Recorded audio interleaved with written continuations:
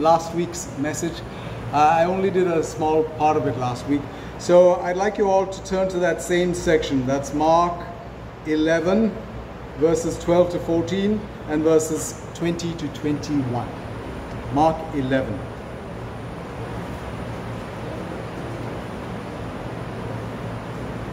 Just reading the verses again. And on the next day, when they had left Bethany, he was hungry. Seeing at a distance a fig tree in leaf, he went to see if he could find anything on it. But he found nothing but leaves, for it was not the season for figs. He said to it, "No one shall eat fruit from you again." And his disciples were listening to what he said. Verse 20. And in the morning, as they were passing by, the disciples saw that the fig tree had withered away from the roots up. And remembering, Peter said to him, "Rabbi, look, the fig tree which you cursed has withered." And last week, we were talking about just one thing. We didn't actually go into the verse. We're just talking about the idea that Jesus needed things. So he had become a human. Jesus was a human being with every human need and every human weakness and every human desire. And that's why he feels hungry. The Son of God feeling hungry. And he goes to the tree, and we know what happens. There are no figs on it. But the verse also tells us that it was not the season for figs. For many years this was something that confused me. If it was not the season for figs, why did Jesus curse it? Why did Jesus curse it? That was something that confused me for a long time. And so, and Jesus, Jesus felt every human need, every human need. He was the Lord of creation. He made everything, and yet he suffered, and he needed anything just like any human being did. And that's what we were talking about next week. So now we're looking at these verses again. So Jesus is hungry, and he sees a fig tree in the distance. That's what we read. He sees a fig tree at a distance. The tree is in full leaf, so Jesus goes to it, hoping to find something to eat. It's in full leaf. He goes to it, hoping to find something to eat. But when he comes to the tree, he finds nothing but leaves. Nothing but leaves. And the text tells us that the time of figs was not yet. The time of figs was not yet. And yet, Jesus curses it. Nothing will grow on you again, and the tree withers. Okay, now fig trees we know are very common in Israel. They're very common in Israel. In fact, the fig tree is mentioned some 60 times. It's mentioned some 60 times in the Bible. And in fact, in Genesis itself, in the Garden of Eden itself, we find mention of the fig tree, the leaves of the fig tree, right? Because when Adam and Eve sin and they are ashamed, what do? They try to cover their nakedness using the leaves of the fig tree. They use the leaves of the fig tree to try and cover their nakedness. And so figs played a vital role in the Middle Eastern diet. Played a vital role. Ripe figs were especially valued. They were especially valued.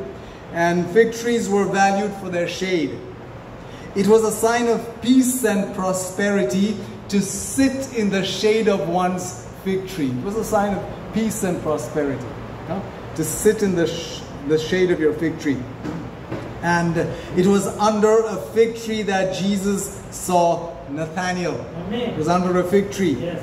And good figs were used as a picture of obedient believers. Good figs were used as a picture of obedient believers, while rotten figs were used as a picture of wicked men. The fig has been described, has been used for both good fig and the rotten fig, have both been used to describe people. And the fig tree was used in the Old Testament as a sign of judgment. As a sign of judgment. The fig tree was also used as a symbol of the nation of Israel. You know, many years ago I remember reading a book, Israel the Fig Tree. Israel the Fig Tree. And it was used as a symbol of the nation of Israel. And so figs, fig trees grow to a height of maybe 20 to 30 feet. And a trunk of some 3 feet. The diameter of the trunk would be around 3 feet. And the spread of the branches would be around 25 to 30 feet. So fig trees grow pretty big. They grow pretty big. And now fig trees are unusual in one sense. They're unusual in one sense. So what is that? They produce as many as 3 crops in a single year. They produce as many as 3 crops in a single year. Usually most trees produce 1 crop in a year. The fig tree produces 3 crops in a single year. The first crop is produced on old wood. Now, when we talk about the crop being produced on old wood, it is not new crop. It is what is remnant from the previous season that it grows in the new season. So it is not newly blossomed fruit. It is what remains from the old wood. That is what grows first. That's what grows first. Because early in the year, these green knobs or buds appear at the ends of the branches. They're called pagins. Actually, that kind of olives, they have a name. They're called pagins. Pagins are the fruit that was actually that process of birthing the fruit happened the previous year, but it remains sort of dormant for some time, and it begins to blossom. That's the first fruit that we get. These green knobs at the end of the branches. They're called pagin, and this fruit, it is not as juicy as the later fruit. It is not as juicy as the later fruit, but nevertheless, there is fruit. There is fruit. And it's quite edible. And after the pagin appears, then you have the fig tree, it begins to grow its leaves, and that new growth, the new olives begin to sprout. That is after the pagin, And so the fig tree is unique that it can be in full fruit and full leaf and full bloom at the same time. Most trees are not in full fruit and full leaf and full bloom at the same time. They're in different seasons. But the fig tree can be in full glory at the same time. That's a unique quality of the fig tree, So the first crop becomes ripe in June. That's the pagin. It becomes ripe in June, and then you have the second in September and the third in December. So you can harvest the fig tree 3 times a year.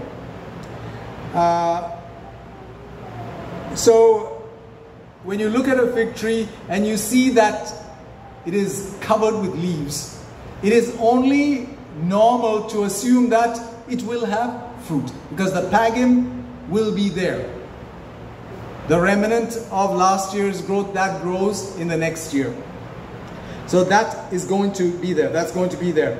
And Jesus sees this fig tree at a distance, and he can see the leaves from far off. And he assumes that it's going to have fruit. He goes there, there is no fruit. And that's why we know he curses it. Because the fig tree was deceptive, because, it promised, the leaves promised fruit. Because the fig tree can be full of fruit and full of leaves and at the same time. That's how the fig tree is. Because it has figs 3 times a year. And when Jesus goes up to the tree and he sees that it has only leaves and no fruit, no pagin, only leaves. And so that means that the fig tree was deceiving.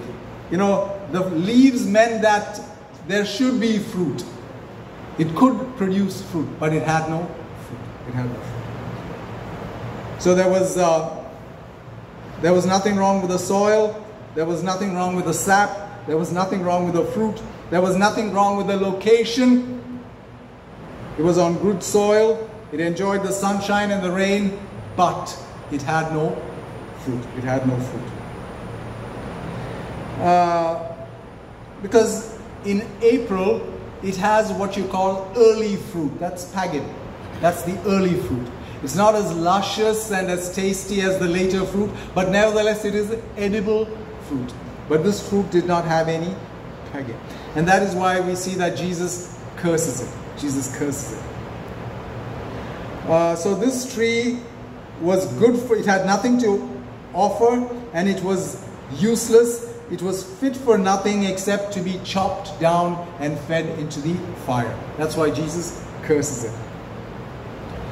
Now, we know the title. Does anybody remember the title of this message? I did not mention the title, but I mentioned it last year. Last week. The fruitless fig tree. The fruitless fig tree. The fruitless fig tree. And the fig tree is supposed to be in fruit all the time. All the time. But it was a fruitless fig tree. You know, if you look at it, you know, just before Jesus curses this fig tree, this happens during what we now call Passion Week, the week before his crucifixion. The week before his crucifixion. He had come to Jerusalem as the king. What kind of a king did he come in? He came riding on an ass, right? Usually kings ride on horses. On horses. Horses. That's the power. The powerful king always rides on a horse. Kings never ride on donkeys, on asses. But Jesus came riding an ass, a colt, the foal of an ass. As we read in Zechariah, this is what Zechariah says: "Behold, your king comes to you triumphant and victorious. He's humble and riding on an ass, on a colt, the foal of an ass." So this is a prophecy by Zechariah in the Old Testament. This is how the king is going to come. So Jesus is fulfilling prophecy when he is riding this colt, because he is a king. But he's a king with a difference. He's not a king who has come to fight. He's not a king who has come to fight. You know, in the Old Testament, we often see that asses or donkeys were used to carry gifts. You know, like when Jacob and Esau, before the reunion, he sends gifts on donkeys, and often they're used to carry gifts. And donkeys and asses are used to carry gifts to someone. Marriages, you're sending gifts to the wife's house or to the husband's house. And of course, the first gift, we have Abraham riding on a donkey. When he goes to sacrifice Isaac. When he goes to sacrifice Isaac. He wasn't on a horse. He wasn't on a horse when he goes to sacrifice Isaac. And so riding on an ass, on a donkey, symbolizes a king of peace, a king of service, a king of sacrifice. So that is how Jesus came. He came for peace, for service, and for sacrifice. He did not come as a judge. That's the next time he's going to come. He's going to come as a judge. But the first time he came to sacrifice himself. And so this ass, riding on that ass, is so symbolic.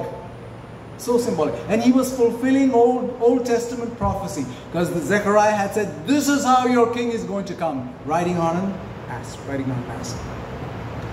And so Jesus has come, and Jesus is going to be crucified. He knows that They threw down their cloaks and palm fronds and all on the ground to welcome this king. Remember, they were greeting him and greeting his name when he came. On Palm Sunday. We remember it as Palm Sunday. So they were greeting us as the king. But now they're going to crucify that same king. They're going to crucify him. And he knows it. He knows that is why he has come. He hasn't come to make war. He has come to make peace. He's come to make peace. And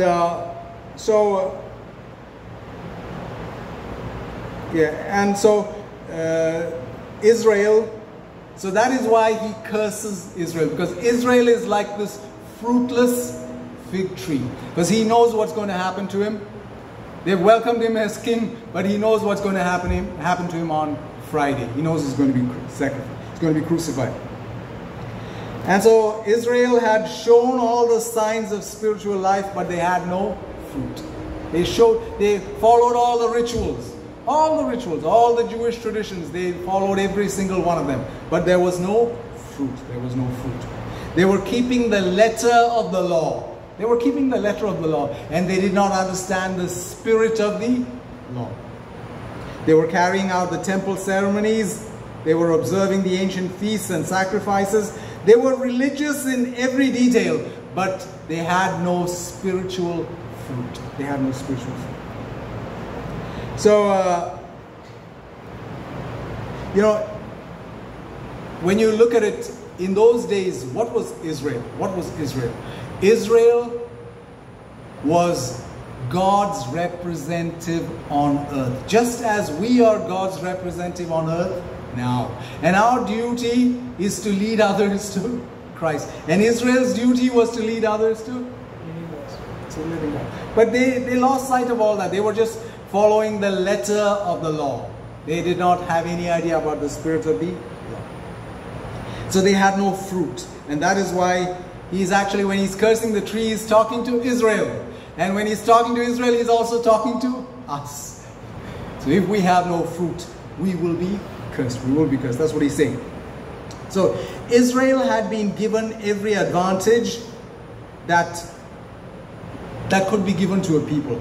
They had received the personal attention and redemption of Almighty God. Because they were God's people. Remember, there was nobody else on the face of the earth who could claim to be God's people. The only people who could claim to be God's people. And they were that. They were that. And they had the attention and the redemption of Almighty God. And they had been planted in a good land. God had planted them in a good land. A land that He promised to them. A land that He promised to them. They had the Word of God, the prophets of God, and the temple of God. The only people in the whole world who had the temple of God. They had the temple of God.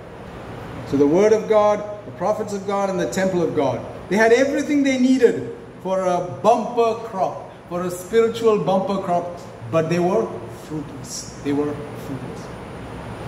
So Israel had no fruit, and there would be none in the future, because Jesus knew it. There would be none in the future. So they were useless spiritually. So spiritually, they were useless. And they were fit for nothing but the fires of judgment. So that is why He curses the tree. He's talking to His nation. He's talking to us. If we have no fruit, we will be cursed. We will be thrown into the fire of judgment.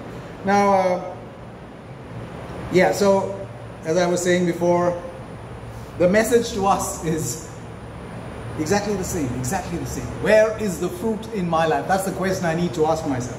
Where is the fruit in my life? Where is the fruit in my life? Does God see me bearing fruit for His glory? Or does He see a tree that is gone to leaf? Gone to leaf meaning full of leaves. Something that looks wonderful and thriving, but fruitless. So am I covered with leaves, adorned with leaves, and am I fruitless? That's the question that I need to ask myself. Because we are just like Israel, we have every spiritual advantage God has to offer. Because we have His Word, we have His church, and we have His Spirit. We have His Word, His church, and His Spirit. Israel had the prophets, and the temple, right? And we have the Word and the Spirit of God. We have the Spirit of God. So He has blessed us in abundance. So where is our fruit? Where is our fruit? That's the question. We have all the appearances of life. We use the right Bible. We sing the right songs. We preach the right message. I preach the right message and walk the right path. And people look at this church and they see our leaves. They see our leaves. And we have a reputation. We have a reputation in the community. But are we really in love with Jesus? Are we really in love with Jesus? Are we really in love with each other? Is Jesus the centerpiece of all that I do? Is there real commitment to the Lord Jesus Christ? Or am I just giving Him lip service on Sunday? So is my faith confined to what I do on Sunday? Or do I have a vibrant relationship here, as Paul was saying? A relationship. Do I have a vibrant relationship with Jesus Christ? So, as a church and as an individual, am I all leaves? Is there fruit in my life? So let's what is the fruit? How do you measure the fruit in one's life? Well, first of all, one question that I can ask myself is Jesus really the first priority in my life? Or is His will, His worship, and His work a second thought?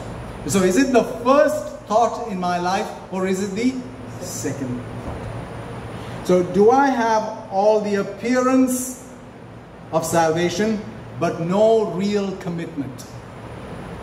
Do I have just the appearance and not real commitment?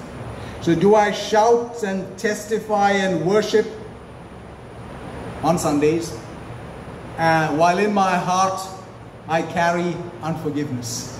Do I shout and worship and testify on Sundays, while in my heart do I carry unforgiveness towards someone, towards my neighbor, towards someone who hurt me?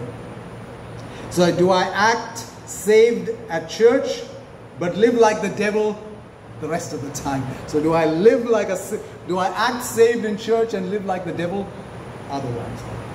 So do I plan my life around all the things that I want, or do I plan my life around all the things that God wants?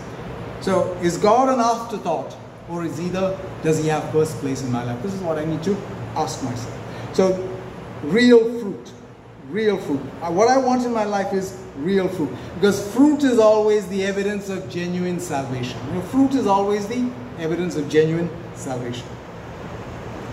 When a person is saved by grace, there will be fruit. There will be fruit. So what is fruit? Well, fruit, first of all, is a changed life. A changed life. I should always, whatever happens in my life, I should always be able to think to the past and say that if this had happened before, this is not how I would have responded. But now I'm responding in a different way because Jesus is in mine. Amen. I should be able to see, I should always be able to point out to myself the evidence of a changed life. This is not to show anybody else, but in my heart, I should see the evidence of a changed life. And I should be a vibrant witness. I should be a vibrant witness. A witness for what Jesus Christ has done in my life. So am I witnessing what Jesus Christ has done for me to the rest of the world? Or am I not? Am I worried about other things? Am I worried about offending people and saying things out of place? Or am I willing to testify and glorify His name always? And I should always have the evidence of the inward life. Again, the inward life. Because, our spirit, when was our spirit born? Our spirit was born when we were born again, right? When we talk about being born again, what is that? It is the birth of the spirit on the inside. Otherwise, it's just the body and the soul. There's no spirit. It is when we are born again that the spirit comes to life. And our spirit is growing. And we need to see that. We need to see that. We need to observe that. We need to realize that the spirit is growing. These are all evidences of the fruits in our life. And now, not everyone bears the same amount of fruit. No doubt about it. Not everybody bears the same amount of fruit. Not everybody bears the same fruit. But everyone who is saved will bear some fruit. Everyone who is saved will bear some fruit.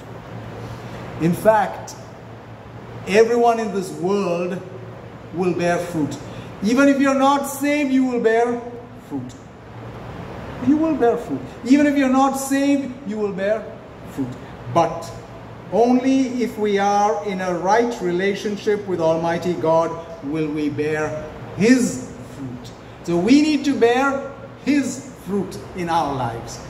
That is what we need to do. It is not to bear fruit, because even if you're just living your own life, you'll bear, because you'll do something valid and meaningful and good, you will. But we need to bear His fruit. We need to bear His fruit. Otherwise, we are wasting our lives. You know, bearing our own good fruit is meaningless, because we need to bear His fruit. We need to bear His fruit. That's what we need to do. And so, yeah, so now the Lord, you know, He sees this fig tree without fruit, and He pronounced a curse upon it. He pronounced a curse upon it, right? He declared that it would be fruitless forever.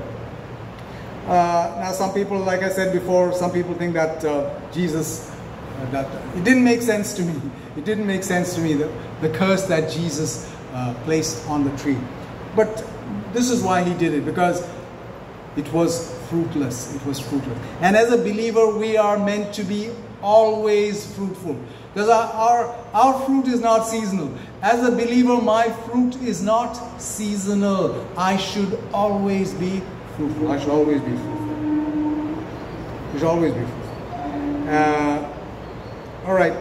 So Jesus curses the tree for its hypocrisy. Why does He curse the tree? Because it's being a hypocrite. How is it being a hypocrite? Because it is full of leaves, and yet it has no fruit. It is full of leaves, and yet it has no fruit. Again, He's talking about His nation. He's talking about Israel, because they're following all the rituals, all the traditions, but they have no real fruit. Because dead religion is bondage. Dead religion is bondage. You know, Christianity is not a religion, it's a relationship. And all religions are dead religions, and they lead us into bondage. What is the bondage? Following the rituals. Just following the rituals is a bondage, without having a real relationship with God. Now, when we look at this nation historically, I told you, He curses this nation. Jesus curses Israel. And as a result of that, they were destroyed by Rome in 70 AD. And the population that survived was scattered around the world. We know that, right? In 70 AD, Titus, General Titus, was the last Roman general who destroyed Israel, and they were scattered around the world. Their nation ceased to exist for nearly 1,900 years. For 1,900 years, there was no nation of Israel. The nation was reborn in 1948, but still stands under God's judgment to this day. It was reborn in 1948, but it's still under God's judgment. That's interesting, you know, because you have God's favor and God's judgment on the nation of Israel. You see God's favor and God's judgment. Because even the enemies of Israel can see God's favor on them. Even the enemies of Israel can see God's favor on them. When you talk about enemies, you know, we're talking about from the 6 who attacked them in 1948. You know, 6 nations attacked Israel in 1948. From that 6 to the 10 who don't recognize their right to exist even now in 2023. Even in 2023, there are 10 nations that do not recognize the right of Israel to exist. Even now. So these are all the enemies of Israel. But even the enemies of Israel can see God's favor on them. They can see God's favor on them. They have existed as a nation for just 75 years. That's all. They've existed as a nation for just 75 years. and yet they lead the world in everything. In 75 years, they have become world leaders. This is the favor of God. In 75 years, they've become world leaders. They lead the world in everything except in knowing Jesus. The only thing they do not lead the world in is in knowing Jesus. That's because of God's curse on them. They've been blinded. But in everything else, they lead the whole world. They lead the whole world in everything else. Water production. Remember I told you about from thin air. They've made a machine that can make water from thin air. Food production. You know, when 75 years ago, when Israel went there to establish that country, it was a desert. And now they're growing fruits and vegetables and they're exporting food. They're exporting fruits and vegetables in 75 years. I'm thinking in India, how many years have we been farming? And now we're still struggling. We're still struggling. In 75 years, they changed a desert into a garden. And they're exporting food and water. And IT and in self-defense. No, nobody can touch them. Nobody can touch them.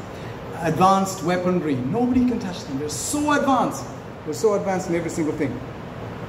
But on the day, so I told you, right now they are under the curse of God. That is why they do not accept Jesus. But one day when Jesus returns in glory, the curse will be lifted and Israel will flourish in faith again. Israel will flourish in faith. So you need to remember that Israel is flourishing in every single thing except in faith. And one day soon, when Jesus returns, the blindness will be lifted and they will flourish in faith.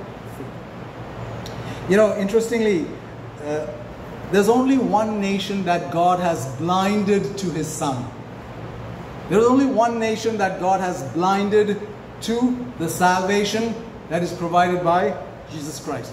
And that is the nation of Israel, as a punishment, And so because God blinded them, it is God's responsibility to open their eyes, right? It is God's responsibility to open their eyes. And He's going to do that soon. He's going to do that soon. And on that day, Israel will turn to God as a nation. As a nation, they'll turn to God. So, anyhow, back to this.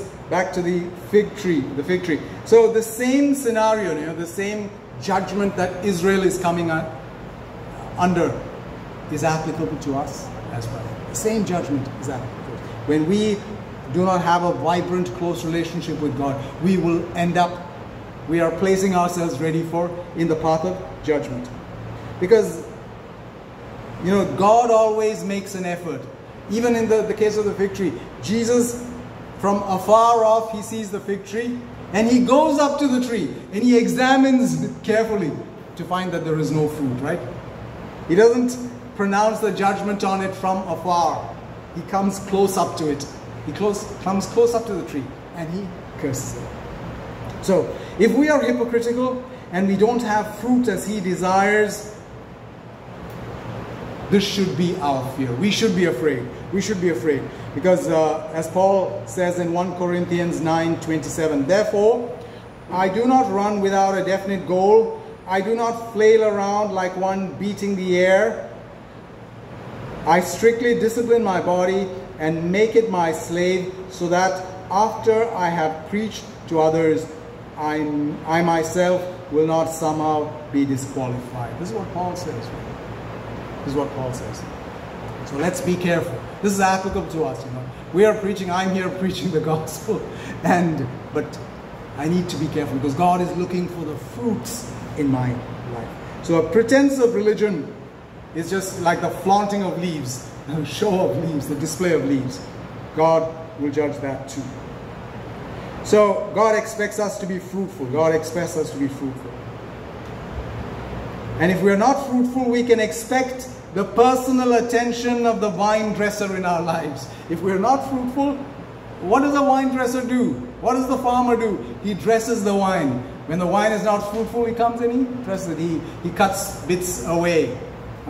He hurts the wine. The wine will think that the vine dresser is hurting me. But that's what God does. He wants to make us fruitful. He wants to make us fruitful. So God wants us to become fruitful. And we should bear fruit, more fruit, and much fruit. That's why we're placed here. We're here to bear fruit and to bear much fruit. And that's what He wants us to do for His glory. And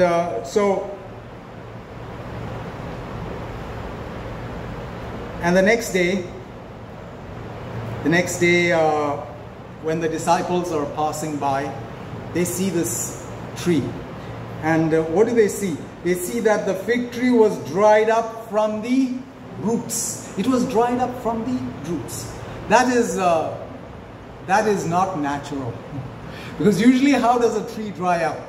It dries up from the leaves, from the top to the bottom. The tree always dries up. The natural drying is always from the top to the bottom. The leaves go, the branches break off, and the root is the last to be damaged, always. But here, because of divine judgment, it withered up from the root. The judgment was on the root, and it withered from there. And so this miracle is a clear demonstration of the Lord's sovereignty over all things, over nature, over everything. He has complete sovereignty over everything. Because usually it's from top to bottom, never from bottom to up. That was God's judgment. That was God's judgment on it. It's a picture of total destruction. Total destruction. Because usually when a tree dries up, you cut off all the branches and you pour a lot of water into the root and something will sprout up again. But in this case, nothing can happen. Nothing can happen.